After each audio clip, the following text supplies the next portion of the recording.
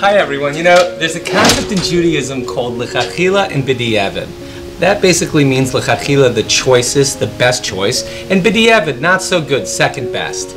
Well, people live their lives the very same way. Some people try to do the bare minimum, and other people are more charitable, they give more with their time, they're learning more, they're trying to do the best. Well, the b'diavad guy goes to heaven, and he starts being shown around. He sees beautiful palaces and everything. He's very excited, and the angel says, "Don't worry, we're getting to your place." And he finally takes him to a place that's very small. The room isn't very nice at all, but you know, there's a bed and a chair and a table, and he says, "What's going on here? This is what I'm getting all these years." He goes, "Look, lichatchila, it's not great, but b'diavad, it's okay." And that's how we have to look at our lives. We think we're getting away with certain things. It doesn't work like that. Every time we do something, every time we make an investment into our future, our spiritual future, there are dividends that we're going to be rewarded with. And the same is true the opposite. If we try to get away with the bare minimum, well, that's probably what's going to be waiting for us.